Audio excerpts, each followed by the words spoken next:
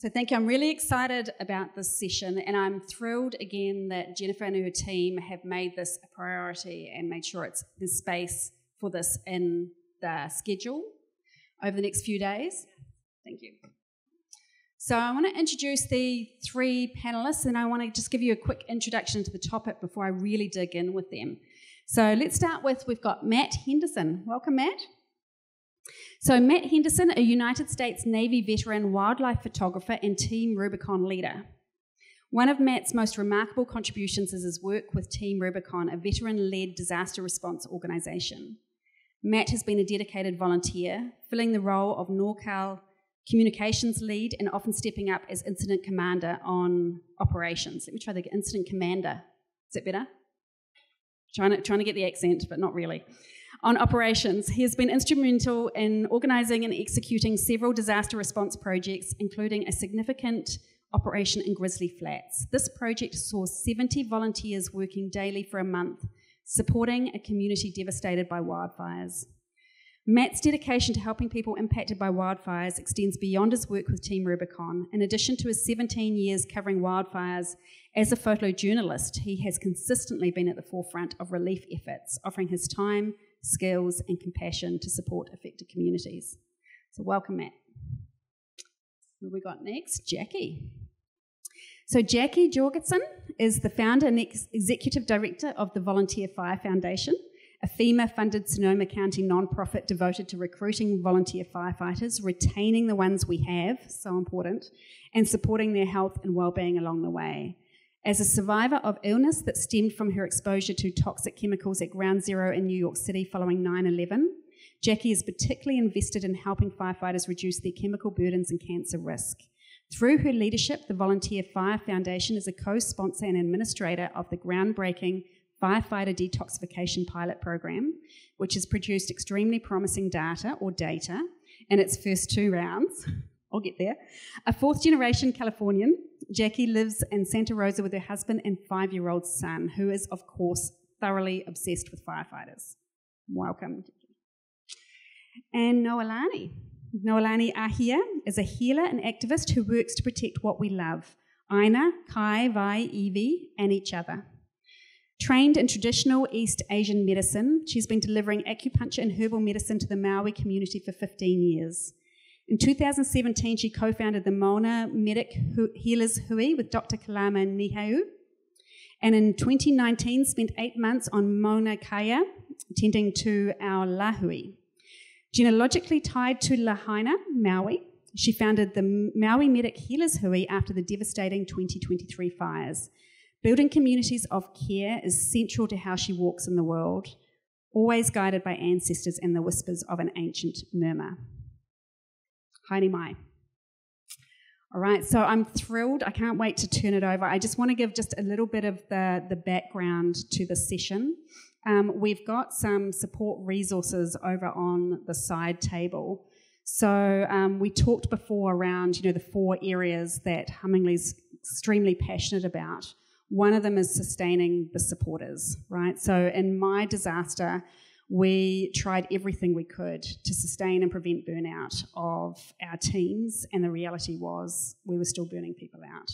So that led to some research looking at other communities, others working in disaster, and really highlights some of the risks. So, it's really sobering. The impacts are very, very real to those leaders working in this, to their teams, their organisations, and especially to the communities that we support.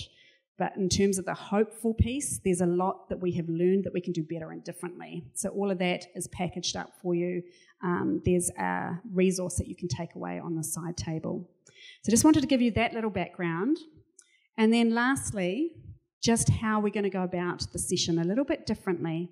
So again, as a cognitive scientist, right, I think about the fact that when our brains are full and we have energy and time is scarce, right, we need to have our learning and our tools and resources easily accessible under pressure.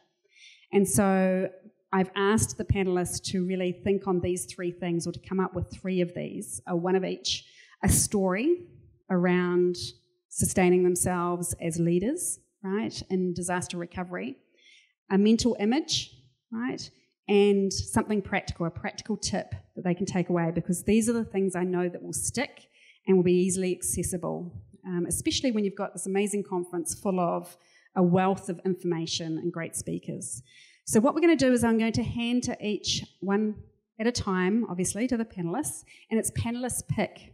So they're going to pick one of these, a story, an image, or a strategy, something practical. You might get elements of all three, and we probably won't get time to hear all three from each person.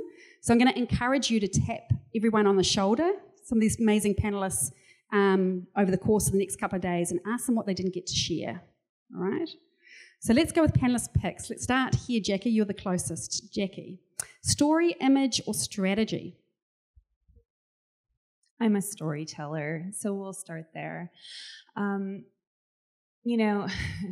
The story that I wanted to share with you is just kind of how Volunteer Fire Foundation came to be. And, I, as many of you know, Sonoma County has been on fire more often than not in the last several years, since 2017. And, the first round, it was kind of like, okay, what can we do to help the firefighters? Being that I was just outside of New York, and indeed in New York through 9/11, and watched what happened with the firefighters there. I call it like the heroification of them, the upwelling of really genuine gratitude and then the quick forgetting. And so during our first major fire, I reached out to a firefighter friend and he said, hey, if you're serious about wanting to help them, when the smoke clears, remember the volunteer firefighters, because they are doing everything the paid firefighters do, but they're trying to swing it on a pancake breakfast a year.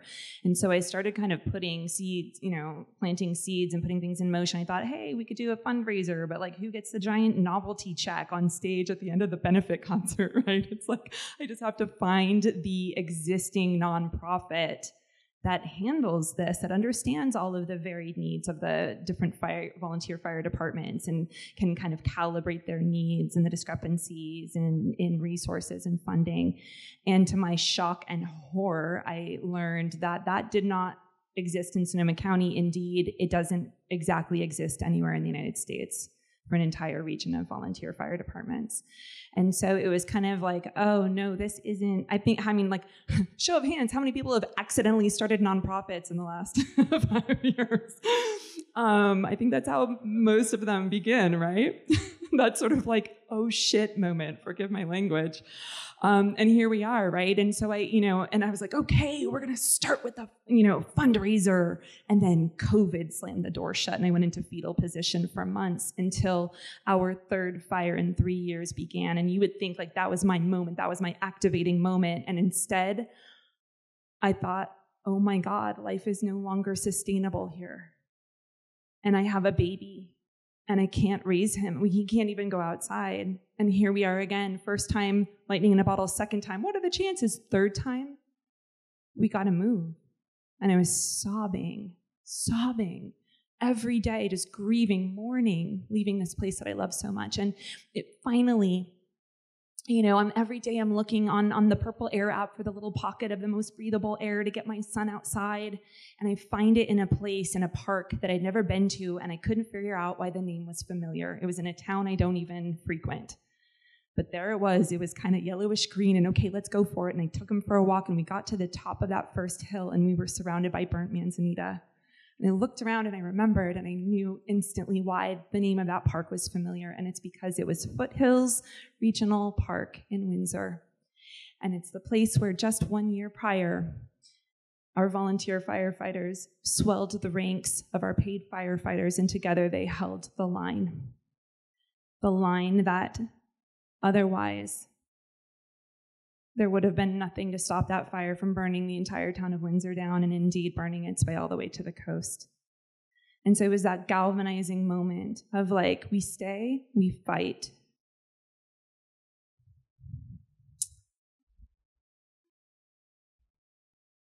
So that last activity that we did was super interesting, because I got to hear from a couple people that have been living on adrenaline for quite some time. How many people out here have ever heard the term change your socks? Anybody? Okay, if you've been in the military, you've probably heard that term. And if you've ever watched a Vietnam movie like Forrest Gump, you probably heard it. Lieutenant Dan tells Forrest, there is one piece of grunt gear that can save your life, and that is socks. So in that scenario, they were talking about socks. If they get wet, they can cause disease and that kind of thing. So for Team Rubicon, we've kind of adapted that to change your socks. For us, means that it is a meaningful, purposeful break from what you're doing. So as I'm sure everybody in here knows, that we will go and go and go, living on adrenaline for months at a time. And that starts to wear on you. You start, your mental faculties start going down. You haven't seen your family in a while. So we actually have rules on how long we can stay in the field until we have to take a break, and it's scheduled. And as a leader, it's very important to make sure that you do schedule those breaks for the people who are following you, and in my case, for the volunteers, because as volunteers, we don't ever want to go home until we've taken care of every person, until every mess is cleaned up. We don't want to leave that. But as a leader, you have to go and say, hey, listen, you're going to be out in the field for 10 days, and then you are going to leave this place for 2 days. You're not going to get called. You're not going to think about it for 2 days, because you need to go and take care of your family and take care of religious needs and your mental needs and just de-stress. It's incredibly important to make sure that you take that time, and it's not just a regular, I'm going to go home at night and get some sleep, and then I'm going to be back up at 5 o'clock in the morning. It's, I'm taking a couple days off to take care of all of the things that I've been kind of pushing to the side. It's just as important for you as it is to your family members, who a lot of times we're off working and they're sitting at home wondering where mom or dad is. And it can make a huge mental difference. So that time is used so that you can then return to the field. And even as a leader, you need to take that time off. But you can return out to the field back at 100%, so that you're ready to serve that community as best possible, knowing that everything else that you're normally dealing with in life is all taken care of, and you're coming forward and helping at 100%. Thank you so much. Aloha, I'm Noelani Ahia. I just wanted to start by acknowledging my ancestors that I bring with me from all sides of my genealogies, my mother and my father. And I wanted to acknowledge the ancestors of this Aina that we're on here, because those ancestors are so much a part of how we resource ourselves, or how we can resource ourselves if we're connected and tuned into their voices. Thank you so much for having us here and for inviting us to share with you folks. It's really an important part of the healing process for us to be with other people. And I have to say, this always happens to me. I'll be in go, go, go mode, and as soon as I travel and get somewhere else where I kind of breathe a little bit, I get all emotional. So if I'm emotional, that's part of why, because this is an opportunity for us to discharge. And so on that, one of the strategies that I wanted to talk to you a little bit about is how trauma gets stored in our bodies. I'm trying to move away from the term mental health, because trauma, first of all, is not a mental health disorder. It's our responses to trauma are natural and normal, and we need to let our folks in our communities know that what they're feeling is normal.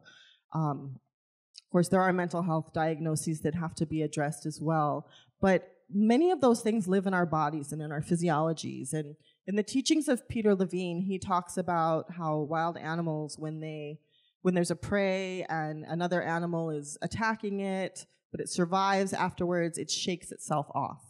And it literally discharges those stress hormones. It literally moves those hormones out of their body, and then they carry on, and they're fine. But humans, in modern day anyways, I don't think our indigenous ancestors did this so much. I think they had practices and protocols to do this work. But in the modern world, we're told to push it down. In Hawaii, they would say, pa'akavaha, just keep your mouth shut. Don't share. Don't be a sissy. Don't be a girl. Don't cry. But all of those those things are ways that are contributing to our increased trauma. And if we don't release and discharge those emotions from our body, they turn into dis-ease later on. And this is part of what we're trying to protect against. So I'm going to have everybody just stand up for a minute and just shake it off. You've been sitting for a long time. I don't know about you, but my body's stiff, especially from flying. Just shake it off a little bit. Just stretch out. Yawn if you have to. Ooh. Yawning is a way of discharging too. So is laughing. So is getting mad. Getting mad is normal. It's okay. As long as you don't hurt people. Yeah. Whatever you're feeling is okay. And that's part of the message. So you can just stay standing for a minute. Just rock if you need to. Part of the thing that we have to do when we're in our healing mode is sometimes change our perspective.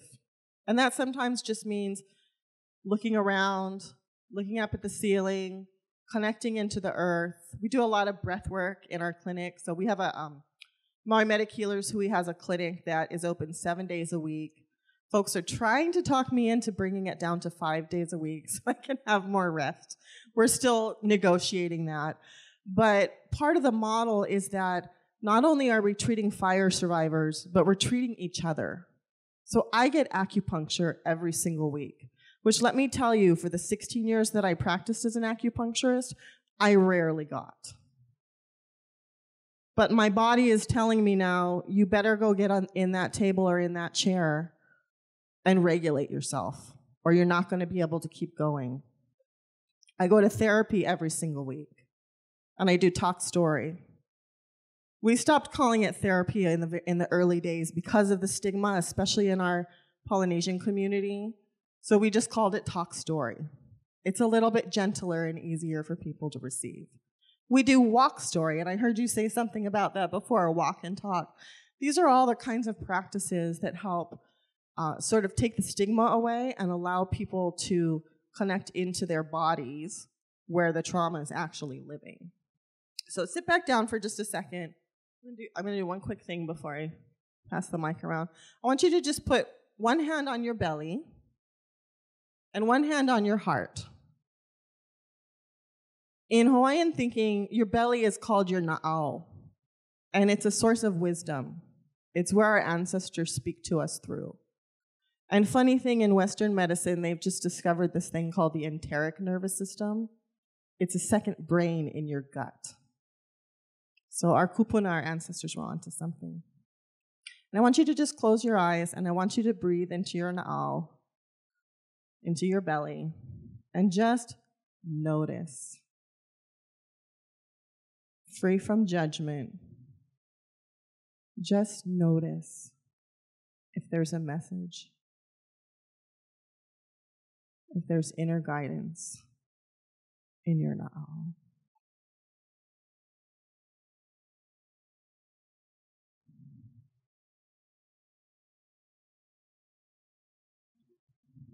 And I want you to breathe into your heart center. And just notice all the things that are there, all the feelings, memories, emotions, all the aloha you have for your ohana, your family, and the people in your community.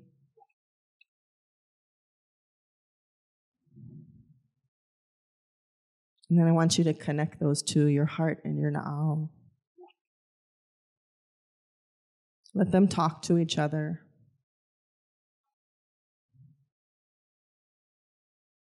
Let them inform you. Let them inform your decision making.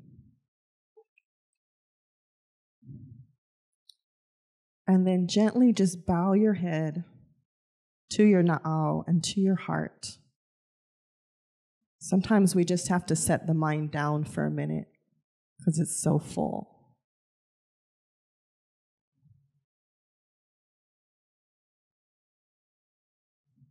And let your truth be your guide.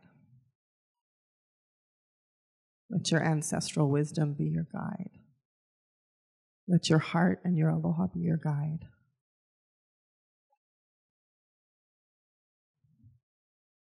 You can stay like this as long as you need. I'm going to pass the mic. Thank you so much. Aloha.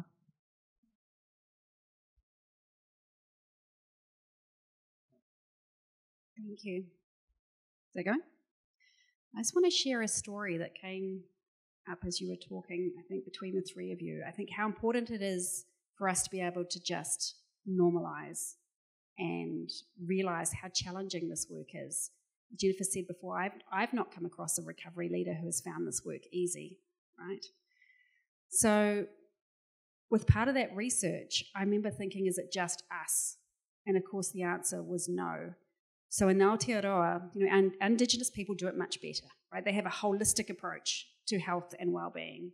But our Pākehā, our white people in New Zealand, right, we have a saying, a number 8 wire, the idea that we should be so self-sufficient that we can fix anything with a piece of fencing wire, right? We don't ask for help. It's just not in our DNA, right? Australia has something similar. When I came here to the US, I heard about John Wayne, the whole John Wayne complex. Went to Japan after the tsunami, and people there said, we have the samurai complex. We don't show weakness. And when I sat and talked with someone in Japan, I was really worried that culturally I might get it wrong, right, in this interview. And I was asking her around, saying, this is what we're experiencing. Is this something your team or you are experiencing also? And she started kind of jiggling around the room and chanting. And I thought, what have I done wrong? You know how you do? Like, maybe I'll put my foot in it somehow. And the interpreter said, no, she's saying, I am human. And she said, once she settled down, she said, the first year I had all this energy and this motivation, and I was just so desperately driven to support my community and what they're going through. And the second year, I had the passion and the motivation, but I'd lost the energy. And by the third year, I think, what is wrong with me? Like, where is all this energy and passion and motivation gone? I'm losing it. And I thought I was alone. So she asked me to dinner, and she invited her team and said, tell them what you told me, right? So just knowing that it's normal, you're in a room full of people who have been through and have gone through something just as challenging. So you're not alone. So I want to pass again, story, image, or strategy? I think the strategy is, especially when things are brand new, is finding...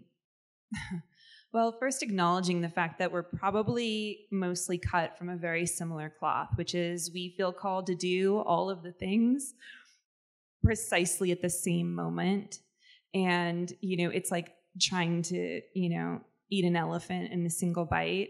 And, the first meeting that I had, I was brainstorming with the fire chief. It was the moment when the dots connected of oh no, this isn't a benefit. This is a nonprofit. What now? And, the only thing that kind of kept me going was that I had found my person who was going to help me fuel this, because within a few moments of speaking, he switched from saying, you should really do that, to, well, the first thing we might want to look at is, and that we meant everything to me. And so we started mapping out, what our objectives were and what a dream scenario would look like. What do these volunteer firefighters need? Because I'm not from the fire service. I'm very much an outsider. And I was never going to come in and dictate to them what their needs were. And so he's like, oh, it'd be incredible. Like, we need training reimbursement or subsidization, because these trainings are really expensive, but they're supposed to check all the same boxes as the paid folks. And they're doing it out of pocket. Like, that's not fair. Or, the mental health piece, or, and I'm coming at it from my 9/11 chemical sponge experience of understanding, wait, there's a way to get this stuff out of our bodies, of in what dream scenario would I be able to raise hundreds of thousands of dollars to run a research pilot for firefighters using the same detox protocol that got jet fuel out of my body? And what about a documentary film that tells the story of the volunteer fire service in the US and how critical and simultaneously tenable and tenuous it is right now? And what if we did we were riffing, and of course I wanted to do everything from the jump with no money, no team. And so having to actually submit to the flow of what this was going to be and its great unfolding. And what's wild is now we're 4 years in, we're running the pilot.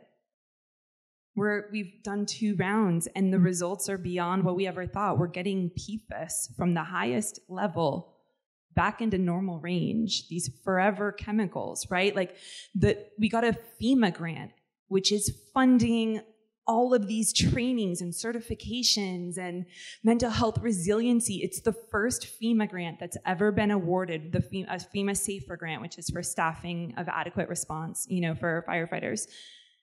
First time they ever funded mental health resiliency was our grant, right? And it's like, so we're actually doing it.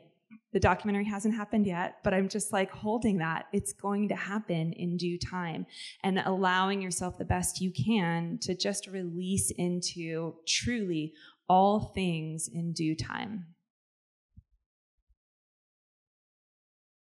So I recently responded as the incident commander to my first high-level incident. It was going to be a 30-day operation where we had 70 people on the ground per day flying in from all over the country. And when we respond, we're 7 days a week, so we don't have weekends. And while we're developing this, I was really pushing to take over this operation. I said, no, I'll stay the whole 30 days. I'll work it out with the family. I just want to do the whole thing. I'm very passionate about the operation. And of course, they said, you absolutely cannot stay for 30 days, working 30 days straight.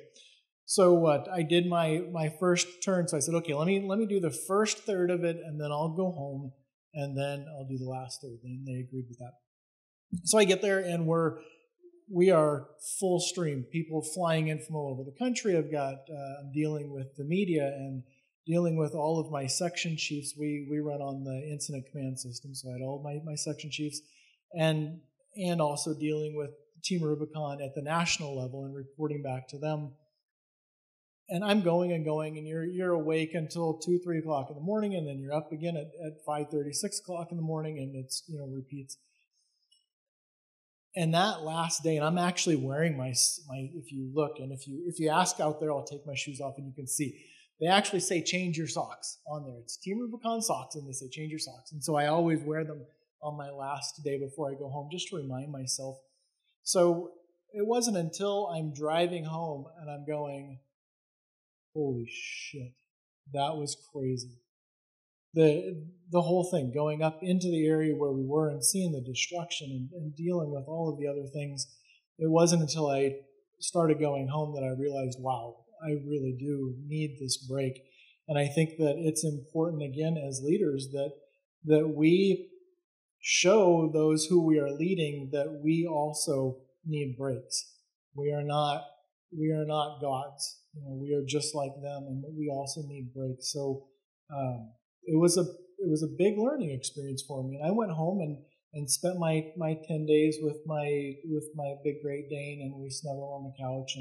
And then when it got time to go back, I was fired up again. I had been following along on some of our communications with what was going on, trying not to intercede in them. But on the way, when I got back there, man, I was 100% again and fired up. And just as a leader, you have to show people that I need breaks, and it really worked out. So I learned a big lesson on that one.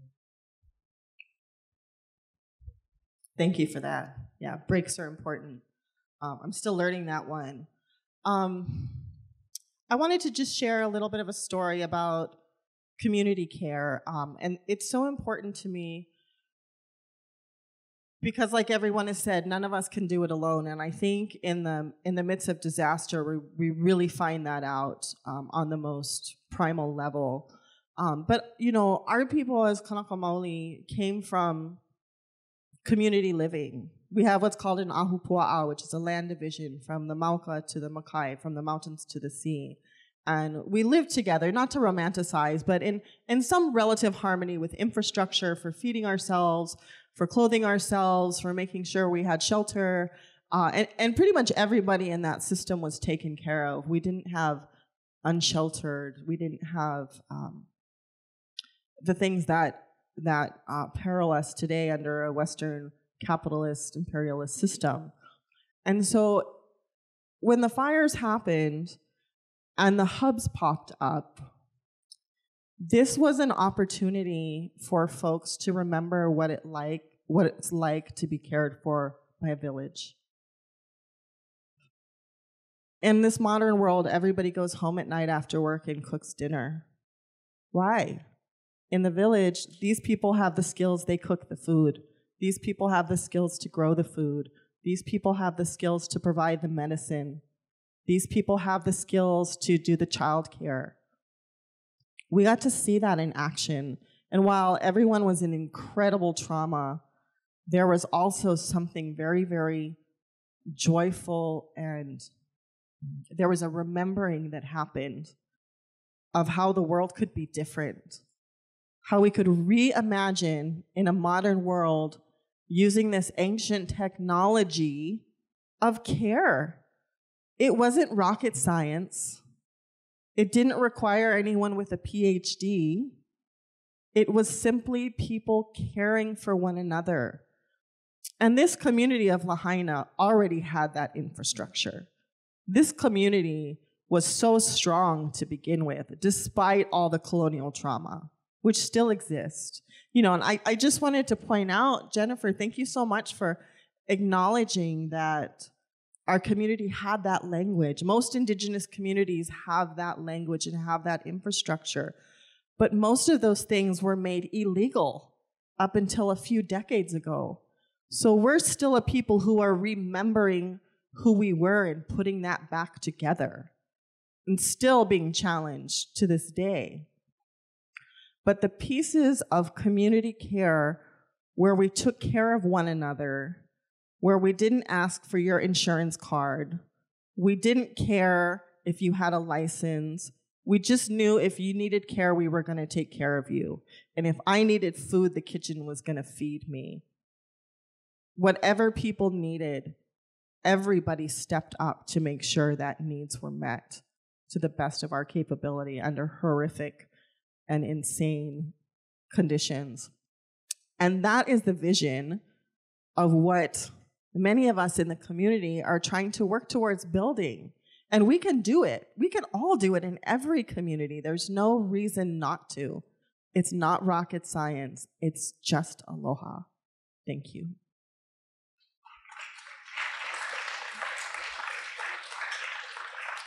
All right, I want to thank each and every one of you, Jacqui, Matt, Noelani, for sharing your thoughts, your insights, your hard-won learning through all of this. We say when it comes to disaster, it is the locals on the ground. They are the glue in the communities. They are the people who drive recovery, right? And when we lose them because we burn them out, we lose something really precious, not only because they're precious people, right, but we lose that for our community. So in New Zealand, we talk about a wharanui, right? Your meeting house is held up by the pole in the middle, the strong piece of the structure, the pole. When that falls over, right, we lose something incredibly important for the community. So, making sure that we keep a focus on, we're very good at externally focusing on the community, which is vital, but making sure that we look after those and sustain those that are vital to a community along the way. And ending on a hopeful point, right? Post-traumatic growth. It's not just about preventing damage. If we put the right support in place, then we end up with growth to our community, to those that are responding. So, huge thank you. Kia ora koutou.